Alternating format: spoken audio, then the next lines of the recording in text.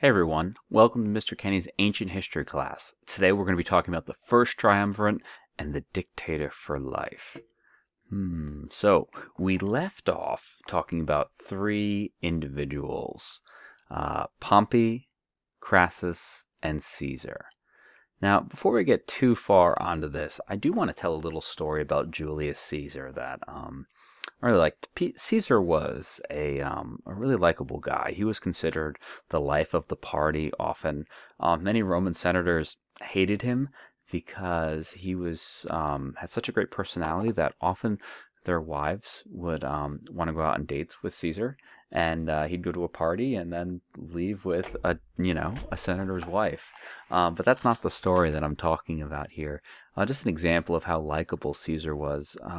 When Caesar was younger, he was captured by pirates. And pirates were a real thing, and they were going to hold him ransom. And they said, "Oh, well, we're going to go and charge 1,000 denarii for your return." And Caesar says, 1,000?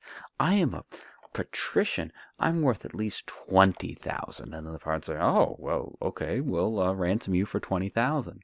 And Caesar goes with these pirates, and they're sailing in the Mediterranean Sea, and Caesar becomes friends with them, and he'd joke and be like, "Haha, that's so funny, but when this is all over, I'm going to hunt you down and crucify all of you." And then they'd be like, "Oh, Caesar, you're hilarious." And, they would go just enjoy each other. But then Caesar did come back after he was rescued and did hunt those pirates down and did have them crucified. So we're going to see Caesar was very likable, but also very, very scary. So what happened was Caesar, Pompey, and Crassus are going to form an alliance.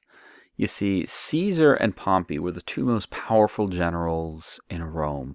Crassus wanted to be a powerful general, but Crassus was there because Crassus was very rich. And the three of them formed what was called the Triumvirate, where basically you have three people ruling equally, and they circumvented the Senate. They made sure that one of them was always consul or proconsul for a powerful region, breaking the law time and time again. When senators wanted to go against it, they threatened them, often with force, because they are the strongest generals there. They would bribe senators with Crassus's money, and this was a huge deal. These three people dominated Rome for a decade. Now, a triangle is one of the strongest shapes ever created. What happens when one of those pieces breaks? Crassus wanted the glory that Caesar and Pompey did. He goes and starts a war with the Parthians. The Parthian Empire was the Persian Empire that existed during the time of Rome. We talked about the Persians a lot in our Greece unit. Crassus picks a fight with an equal power, and Crassus is killed. This is going to end the first triumvirate. Now, Pompey and Caesar were related through marriage. You see, Caesar's daughter married Pompey, even though she was like 30, 40 years younger than him. Poor girl. So, that's not going to be enough, though, because Pompey was older than Caesar. Pompey was yesterday's hot new general. Caesar was today's. So Pompey starts talking to the Senate, the same Senate that he had bullied, the same Senate that refused to pay his soldiers, and said, this Caesar guy, he's becoming really dangerous. We need to bring him back to Rome without his army, because the army is what gave Caesar the power. So Caesar has a choice. He can come back to Rome without an army, which of course then he's going to be arrested and he's going to be done politically. Or he can go back to Rome with an army and start a civil war. We get to this tiny little river called the Rubicon. It's so small we don't even know where exactly it is today. But the Rubicon was the traditional point at which a general would tell his army to go home. Caesar doesn't.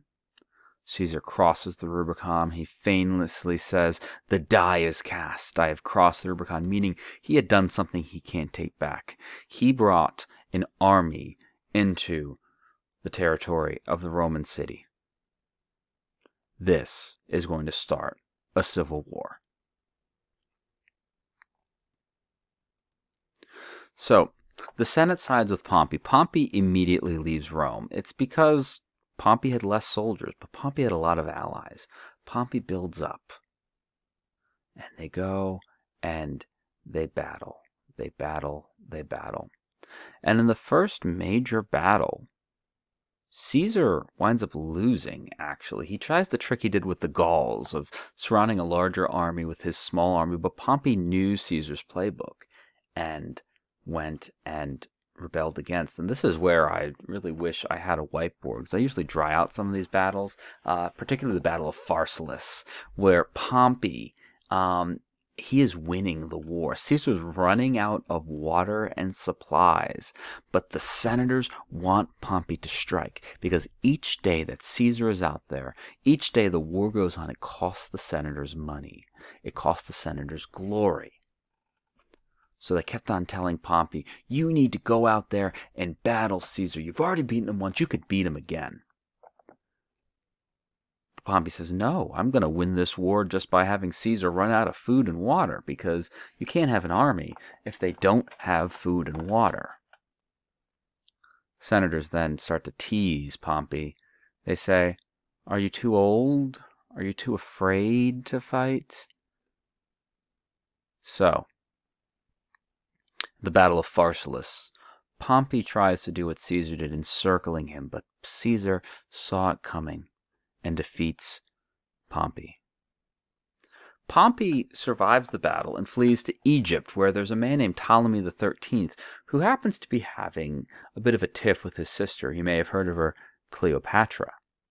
Well, Ptolemy the 13th wants to have Caesar on his side, so when his men go and see Pompey coming and begging for an audience, they say, "Oh yeah, come on," and they promptly kill Pompey. Ptolemy actually is going to give Pompey's severed head to Caesar, which Caesar's furious, because Caesar was famous for not only being very strong, very powerful, very scary. I told you the pirate story, but he also often pardoned his enemies. A way to show power, a way to go and say, "I'm above this," a way to earn favor. But Caesar was robbed of that chance to pardon Pompey because Pompey was killed. And he's angry at Ptolemy the 13th. He winds up meeting his sister Cleopatra the 7th, yes, the famous Cleopatra, and they wind up going and working together to get rid of Ptolemy the 13th, and of course, Cleopatra and Caesar will have a son. Veni vidi vici. I came, I saw, I conquered. Caesar continued to fight these civil wars, defeating the rest of Pompey's and the Senate's allies, and he winds up coming home to Rome victorious. Caesar rules Rome and declares himself dictator for life. These are all just fun facts. You don't have to worry about it too much. So, dictator for life. And Caesar, he immediately starts making changes to help the people of Rome. He wants to go and make the plebeians have more rights, more say. Remember, they're his soldiers. They're the people loyal to him. They are his bread and butter.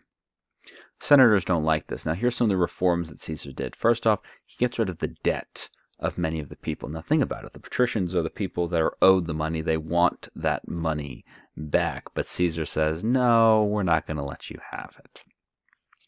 He then uses his own money to go and build buildings, to give entertainment to the people of Rome.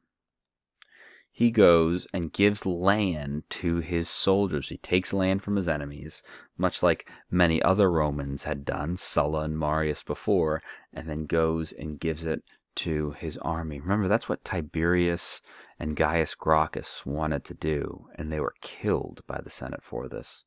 He also makes more people Roman citizens. that Roman citizenship was a very valuable thing, a very big right, and he extends that citizenship. So the people love Caesar. The people accept the Senate, of course. Now, the Ides of March, you may have heard of March 15th. Caesar is told to beware this, the legend says. Mark Antony hears of this conspiracy to assassinate. He tries to get to Caesar. He tries to stop them. But the senators stop Mark Antony from getting there. And Caesar actually goes and enters the Senate building from a side door. Mark Antony is not able to stop his dear friend from being killed. And that unfortunately is what happens. He's stabbed perhaps 21, 23 times on the House of the Senate floor. Each senator made sure to stab him. Now, one of the people that took part in this conspiracy was a senator named Marcus Junius Brutus, which, if you did your optional reading there, you remember he was the one who killed Tarquin the Proud. Or, excuse me, got rid of Tarquin the Proud, did not kill, exiled. And you see, Brutus was supposedly a friend of Caesar, and we have, of course, that famous saying from the play of Shakespeare, Julius Caesar, "E tu, Brute," and "You, Brutus," also going and joining in the murder of Julius Caesar. Julius Caesar is dead, but the Republic is also going to die with him. We're going to see a second triumvirate after this, which we'll talk about next time. Probably next week we'll get to that one. You're going to see Rome is going to never be the same. The Republic is dead. Long live the Empire. I hope you guys learned something. I hope you guys enjoyed it. Feel free to like, subscribe, share. It'd be really cool to pass some more history around. You guys have a wonderful day. I miss you all. Talk to you later. Bye.